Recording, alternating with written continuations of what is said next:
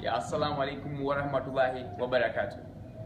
I'm Baniru, the medical officer at Tobin Health Centre. We are right here with David, trying to look at how best we can help the communities right in the field. And we really have been doing a lot of great job with David, and we would like to join up with the Muslim communities in the centers to see how we can help the schools, because it's a very, very big problem. They've never got any assistance, and it's a big health disaster for them.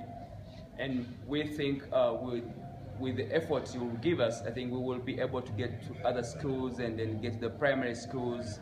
And because of the economy of Uganda, it's hard for dentistry to be practiced at the lower stage because it's expensive and people don't want to take care of the tooth, and because of the expense of a toothpaste, maybe because of that, and then the eating habits is also another big problem.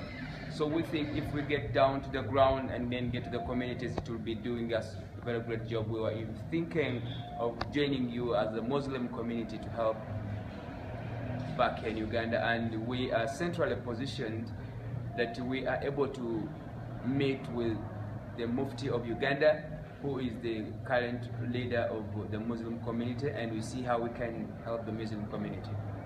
Good. Yep.